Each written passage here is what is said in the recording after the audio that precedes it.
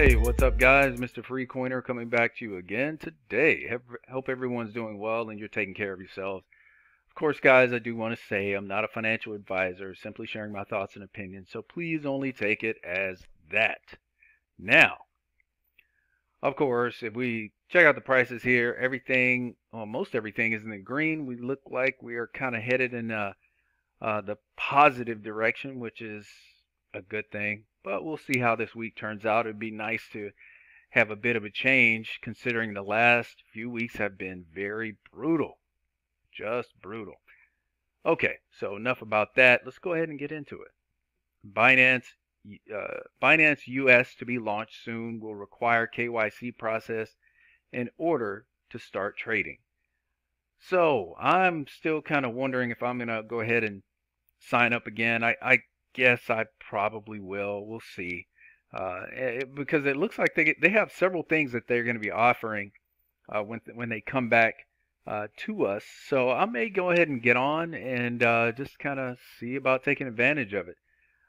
Guys, in my opinion, I think one thing that we cannot lose sight of is that this market, this space is meant to bring you wealth. I mean, if you do things right, you can definitely benefit from, what you're taking advantage of in here. So definitely do not lose sight of that. And I think, like I said, I think Binance might be helping us in that way. So we'll see. All right, so let's keep on going here. Ripple conquering Japan and India while the U.S. lacks clarity. Yeah, definitely not a news story. So yeah, I mean, we have SBI, we have, of course, we all know what's going on in both of these locations. And I got to be honest with you, it seems to me that the whole situation with regulation clarity here in the U.S., it just feels like a game, or like they're holding back for some specific reason. Um, all in all, I'll be glad when they quit playing around and just go ahead and get this started, especially considering the state everything is in. We got Russia going to the yuan. I mean, so many different countries that are just really dropping the dollar as we speak. I mean, the U.S. better do something. I mean, we're going to be in some very big trouble if they don't go ahead and get on the ball with stuff, man. It just really is ridiculous. But I do want to read this. As many are aware, regulatory clarity in regards to cryptocurrencies is currently completely absent as far as the U.S. is concerned. This harms the crypto industry and it makes the sector confusing and inconsistent. This lack of regulation damages innovation as the funders of these technologies tend to hold back undesirably in some situations. Innovators hold back or even leave the country to invest in crypto-friendlier environments. I mean, that speaks for itself. This has been happening, and it's going to continue to happen as long as the U.S. just sits back on its heels and doesn't do anything. And it's, it is just really, like they say, it's just really harming the whole space, and it's definitely harming us in the U.S. It's just really kind of ridiculous. So, I mean, guys, I'm hoping that within the next couple months at least, man, we get some type of clarity or something. I mean, it's almost like they're hinting at it, but just not coming straight out and doing something about it. And personally, I think they've already figured it out. They're just not saying anything yet. I don't know. I don't know. We'll see. Hopefully this changes soon. All right. ECB President Christine Lagarde cautiously welcomes cryptocurrencies. So Miss Christine Lagarde. Now let's see. Where was it? Okay, so yeah, right here. While she was at the IMF, the organization recognized that cryptos were going to become a fixture in the global financial system. And that's just so poignant because yes, it's not, crypto isn't going anywhere. And, there has to be some movement on this. But anyway, IMF Acting Manager Director David Lipton said yesterday, this is back July 12th, We published a new paper that highlights the benefits, risks, and regulatory issues that are likely to emerge in the years ahead with digital currencies. The benefits are clear: ease of use, lower costs, and global reach. But what about the risks? It goes on to say we have identified several: the potential emergence of new monopolies with implications for how personal data is monetized, the impact on weaker currencies, and expansion of dollarization, the opportunities for illicit activities, threats to financial stability, and the challenges of corporates issuing and thus earning large sums of money, previously the realm of central banks. But you know what? Everything they just mentioned right here, it's, I mean, it can be said about the current system. I mean, everything here, uh, you know, except the fact that, they can create their own crypto or something like that, or they can't obviously create their, where they can't right now create their own money, but still, I mean, most of this stuff can be done right here in the current system. So anyway, I think, to me, a lot of this stuff is, they're just excuses to not move. But anyway, it's extremely frustrating, I think. The world's insurance giants are now going to crypto too. So, and it says it certainly is a step towards mainstream adoption. Now, companies and all this, they have no problem. They're starting to see the fact that this is the way they need to go. If they really want to remain relevant, if they really want to stay on top of what's happening in this innovation, they know they need to go, get into the space. And, honestly, this should really kind of tell us one thing specifically. Regulation is coming. It is definitely coming. Uh, it's just a matter of when. But these companies would not be even taking a risk. I mean, think about it. Now they're starting to get in when crypto's been around for years already, but they're starting to get in now.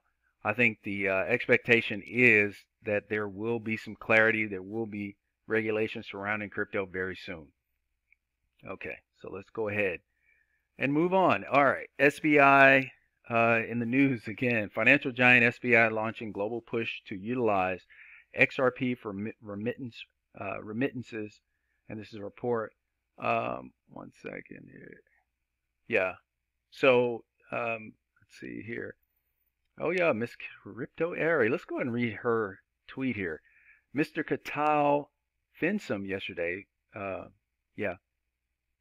We will use the virtual currency XRP for remittance, and we are focusing on making MoneyChap into the group's flagship product. We are going to have various relationships with Ripple in the U.S., and this alliance is very significant. More incoming video, and that's what she's.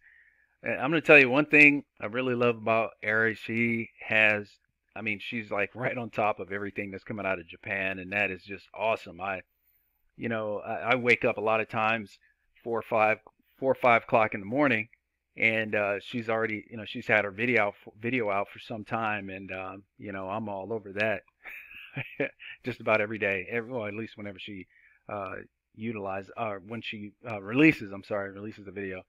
But all in all, I think SBI, man, they are, and I'm going to say it again, they are absolutely the MVP for Ripple. All right, and I'm going to go ahead and read this too. I think it's just that important. Japanese financial giant SBI Holdings reportedly plans to use the digital asset XRP to power global payments. So obviously we know they are going to be straight up using XRapid, which is, I mean, a great thing. Will we see anything in the price? Hard to say. Hopefully so. But moving on. In a new speech at the FinSum 2019 conference in Tokyo, translated by independent Ripple and XRP researcher Crypto Airy, SBI CEO and Ripple board member Yoshitaka Katal says the company will use the virtual currency XRP for remittance. So anyway, don't need to move on any further. So we know what we can expect here. Should be happening soon, guys. We're gonna see. No dates here. No dates. But hopefully it'll be sooner than later. All right. Now one last thing, and this is really, this is not a dig. Really, it's not a dig. But I do have to point out Bitcoin's blockchain has a virus. Well, here it says warning issued after malware is found to have hijacked Bitcoin blockchain. This is really a shame. This is really, really a shame. And I know that, things happen, but the fact is that, just one more reason to double think why, or rather ask yourself, why are you using Bitcoin? What's the real purpose? Is it just a store of value? Is it really useful? Yeah. Okay. So let's find out what this malware actually does.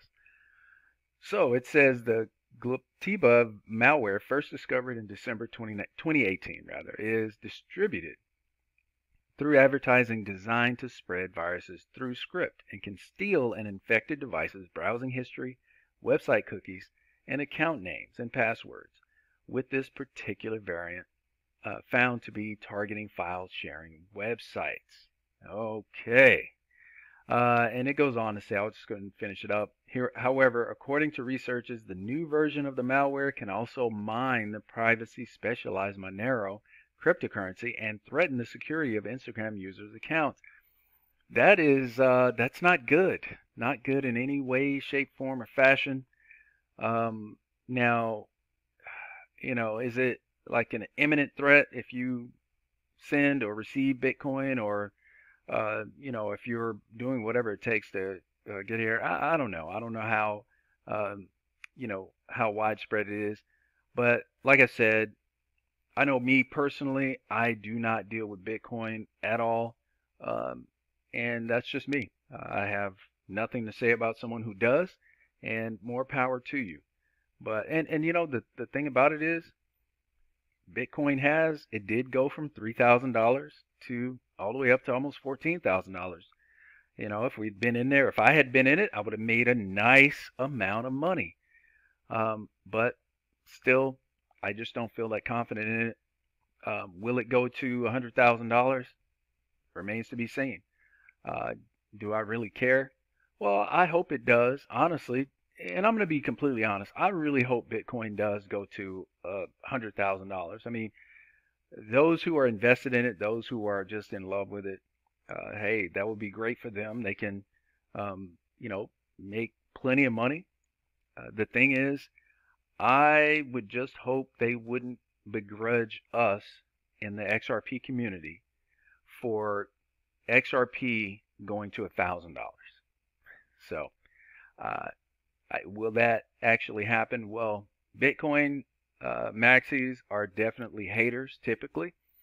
So, I don't expect a whole lot from them, but I don't have to be the way they are. Anyway, guys, that's all I have for you today. Hope everyone enjoyed. And guys, if you haven't already done so, make sure you hit that subscribe button as well as smash that like button. And hit that post notification button so you know when I post it again. I really appreciate all of you guys. I would definitely appreciate anyone who wants to comment. Just be respectful. And until next time, this has been Mr. Free Coiner. Take care of yourselves, and God bless.